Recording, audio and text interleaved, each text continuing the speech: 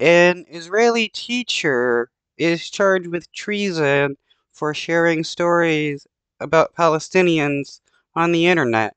How can people claim that the Israeli government is not a fascist government when they're charging people with treason just for speaking about the plight of innocent Palestinians being killed or injured? Her, Rania Abu Anza from Rafah. She couldn't have children. So for 11 years, she were in medical treatment, trying to get pregnant. Last year, she got pregnant and she gave birth to twins, Wissam and Naim. They don't exist anymore. For most Israelis, Yeah, they don't exist anymore because the Israeli government murdered them. the Palestinians are nothing more than vague image. They have no name, no face, no family, no hope, no plans, nothing. This is how the Nazis viewed Jewish people.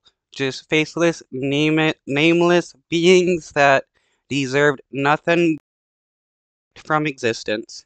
So I want to humanize them in my Facebook page. The municipality didn't like it. So I was called for a hearing on October 18th, and the next day I was fired. But on October 24th, the Ministry of Education suspended my license, so I couldn't go back and teach anywhere in the country. On November... Wow, his license was suspended because he wanted to show other people that Palestinians were people.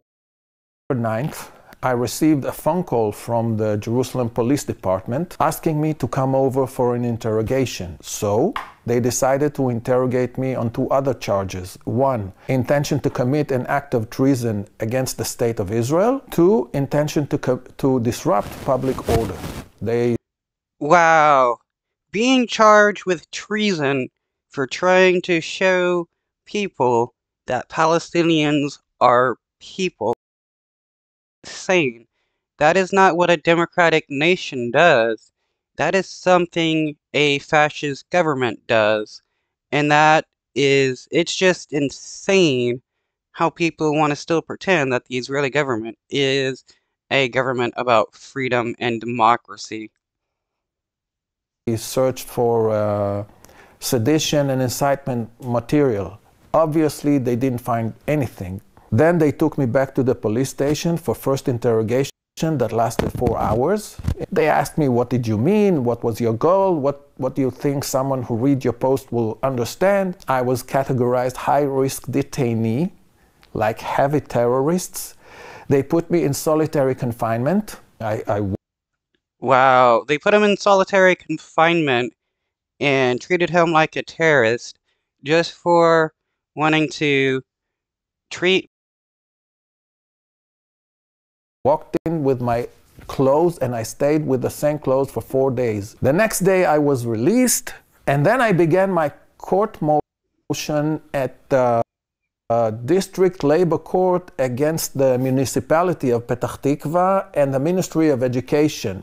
On January 14th, I won the court case and got a temporary injunction that ordered my reinstatement. Wow.